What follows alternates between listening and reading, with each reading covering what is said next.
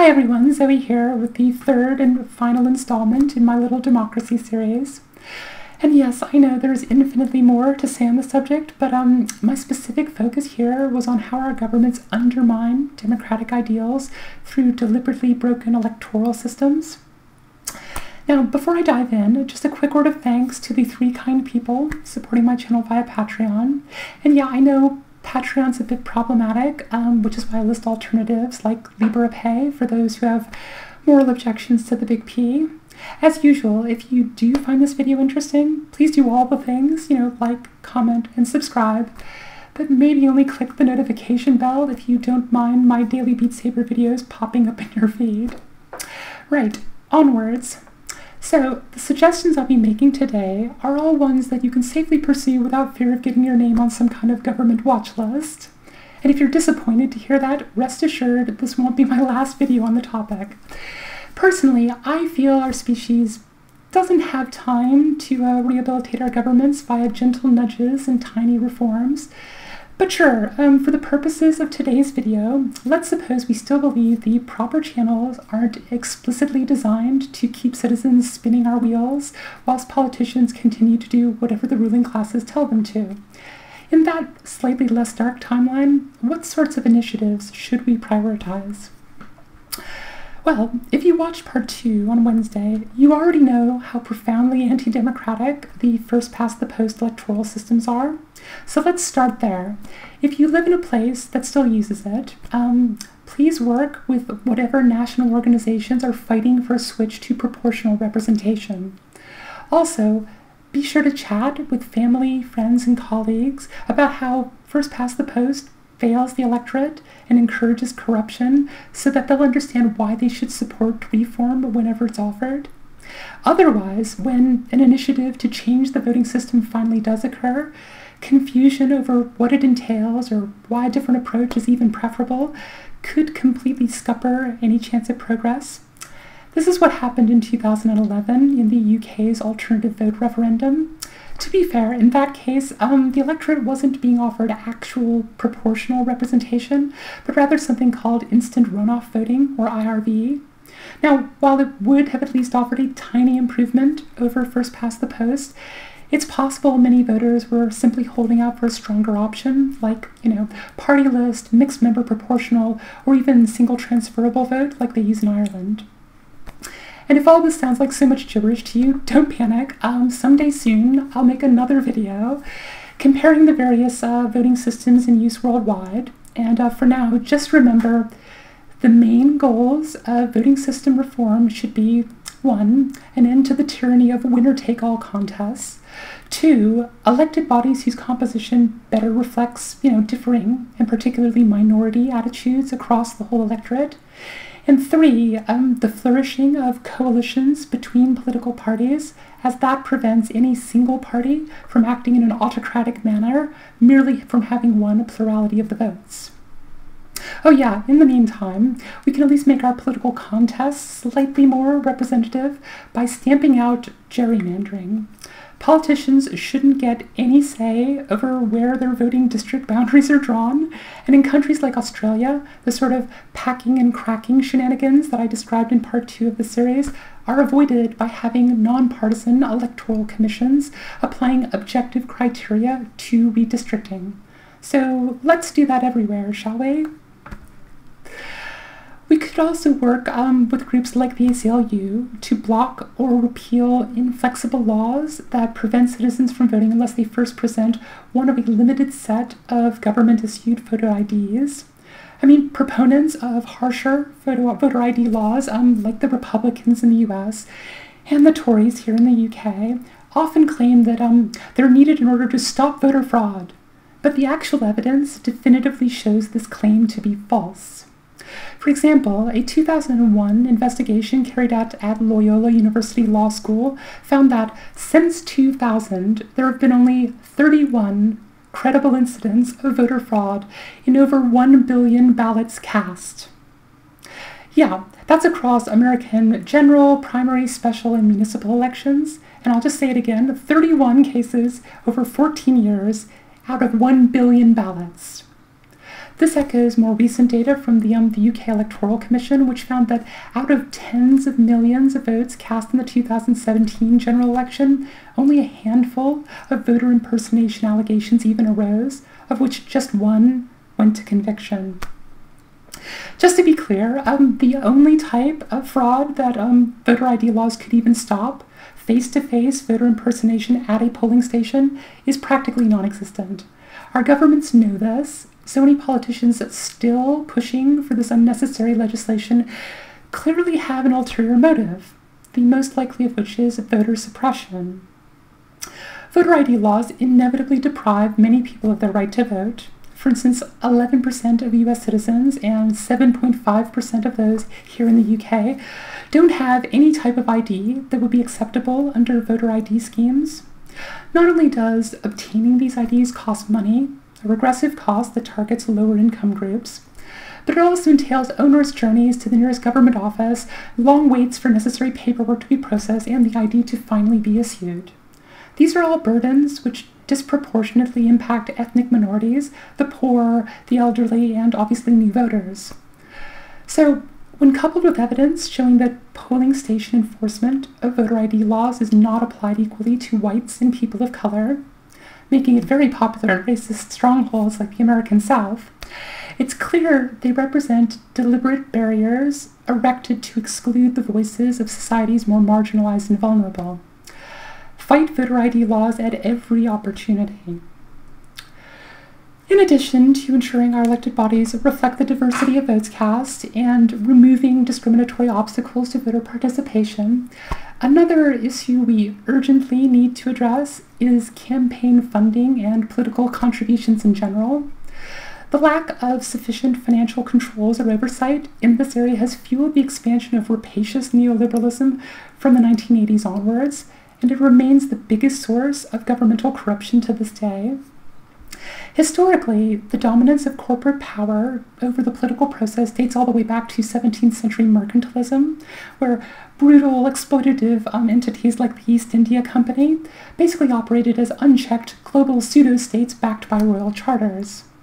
The wealth and resources that they stole from other lands fueled the expansion of the British Empire, ensuring a permanent incestuous relationship between companies and politicians, which was then exacerbated by the Industrial Revolution and the transition to capitalism as the world's prevailing economic system.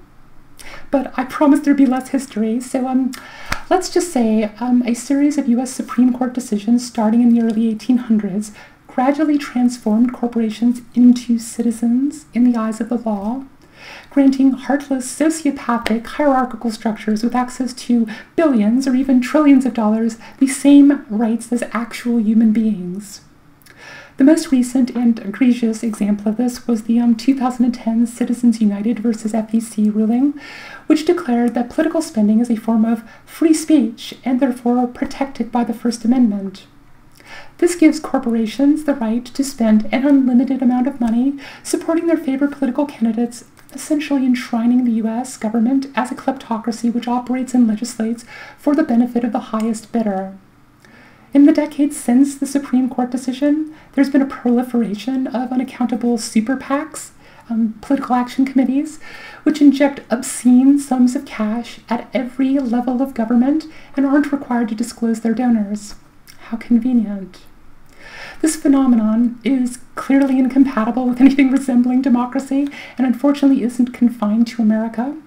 Worldwide, governments are blithely striking down campaign finance restrictions, ensuring each election cycle will become more and more saturated with and determined by corporate financial contributions which dwarf anything individuals or citizen groups could possibly raise. We need to turn back the tide if we're to have any hope of restoring democracy to our governments. Corporations are not people, and they shouldn't be treated as such. The billions they pour into campaign contributions aren't a form of free speech and should be outright banned. It's clear that corporate interests don't align with those of workers, so it's obscene to let corporations use the pretense of their supposed right to free speech to drown out the voices of millions of actual citizens.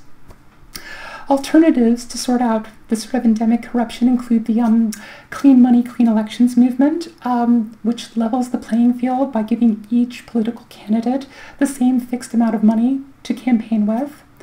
And obviously there's the Democracy Vouchers Initiative, which basically gives each citizen several fixed value vouchers to use on campaign donations to their preferred candidates. Approaches like these, if adopted universally across all levels of government, would basically eliminate the ability of corporations and the rich to buy elections and endlessly override the will of the populace. However, to truly remove the profit motive as a factor in, saturating our governments with corrupt, self-serving office holders, we also need to reduce their salaries. At present, in most so-called democratic nations, at every level of government, from municipal to federal, politicians earn vastly more than other professionals, whilst workers in countless other professions undergo up to a decade training to achieve certification in their respective fields. There are 0 required qualifications for assuming political office. Unless you can't have enough money to run your ad campaign. But not only is there absolutely no justification for paying politicians more than nurses, doctors, or teachers, but I'd argue there's no reason to pay them more than certified electricians, plumbers, or carpenters. If we accept Lord Acton's maxim that power tends to corrupt and absolute power corrupts absolutely, then we should make all reasonable measures we can to ensure that those seeking political office are motivated far more by a sense of civic duty and a desire to make the world a better place than by personal expectations of financial gain. One straightforward way to do this is to tie politicians' salaries to the median income of everyone living within their constituency. Note how I didn't say mean income, because that's skewed heavily upwards by the presence of a tiny fraction of ultra-wealthy individuals. Median income is a much better representation of the average person's pay, and therefore politicians can hardly argue that they can't possibly live on such a small salary when at least half of their constituents are doing so. If a politician wants a pay raise, all they have to do is push through legislation which helps everyone in their constituency earn more money. A rising tide lifts all boats sort of thing. While we're on the subject of making political office less attractive to greedy, self-important people, let's jettison the concept of career politicians. Few things are more sure to encourage corrupt, high-handed behavior than unaccountable lifetime appointments like the US Supreme Court or the UK's House of Lords. Individuals who obtain these permanent posts bring with them biases and early indoctrination which become baked into our system of governance, overruling the attitudes and wishes of successive generations of citizens. Politicians for life are typically unresponsive to rapidly changing societal mores and are yet another governmental mechanism for maintaining the status quo and stymieing progressive changes desired by the majority of the populace. Nor should we stop there. Realistically, we must push for stricter term limits at every level of government if we want to improve accountability in our political system. The same person holding the post of councilman, mayor, governor, congressman, or state or provincial representative term after term is anathema to the very idea of democracy, as it entrenches the power and prejudices of individual office holders over the will of the people they supposedly represent. In an ideal world, just dreaming here, holding political office would be something everyone would have the opportunity to do at least once, but not anyone's sole ambition or driving focus in life. Similar to jury duty, citizens could be selected at random to serve a brief stint in political office. They could always apply for a deferral of their service in exceptional circumstances, but assuming they accepted the offered post, the law would ensure their current job would still be waiting for them when their political term ended. They'd be supported in office by experienced and impartial administrative teams, as well as citizen panels drawn from those with relevant background or expertise to tackle the most pressing issues faced at that level of government. But I know I'm living in a utopian dream world. Right, But if the idea, obviously, of applying the Athenian practice of sortition to all political offices feels just too radical, or perhaps too naive to you, then there are still measures we can take to make politicians much more accountable under the current regime. One way is by providing the public with a universal, permanent, easily searchable database of each candidate's political track record, listing all actions taken, positions claimed, votes cast, legislation proposed, donations received, and press statements given. Just as important, however, would be fostering a culture of civic responsibility by training voters to consult that database prior to each election. Doing so, citizens could instantly discover how many times a politician hadn't bothered to attend sessions of government, how many times they'd voted contrary to their own published campaign promises or against the interests of their own constituencies, or how many times they'd stood athwart the party line and on which key issues. A few minutes reading would give citizens useful insights into the sort of behavior they could expect from this particular politician if they are elected. It would also mean that corrupt officials who are forced to step down in one constituency couldn't simply, up sticks and move to a new one in the hopes of being elected by citizens unfamiliar with their prior record. As for candidates who've never held political office before, we should encourage cultural expectations of transparency. To counter corruption and potential conflicts of interest, basic information like how long they've lived in that constituency, their last few years of income, their prior and current employment history, any significant corporate shares or seats held, and their current special interest group positions or affiliations would be mandatory disclosures. And anyone who balked at such requests is, welcome to seek occupation in some field other than politics. Anyway, congratulations, you made it to the very final section of this video. Yay! I left this topic for last because I'd like to end on a positive note. And even if you think some of my earlier suggestions for restoring democracy are unfeasible or utopian, maybe you'll agree that some of the ones here are easily achievable and worth investigating. So to start, we absolutely have to make voting easier, full stop. The democratic process relies upon citizen engagement and participation, so erecting artificial barriers like midweek election days is simply inexcusable. The vast majority of nations which hold elections schedule them for the weekend, and Chile, Germany, India, the Philippines, Samoa, South Africa, and Vanuatu all have declared their election days public holidays. This is a great approach, which sends the message that voting should be celebrated as something to look forward to, rather than couching the whole occasion in terms of military and combat metaphors, which I think is psychologically damaging. Personally, I'd expect any culture which truly values the democratic process and fair representation to take steps to encourage universal participation in elections. And another approach to this is making voting mandatory. It's compulsory in about 24 nations worldwide, with the practice especially embraced throughout Latin America.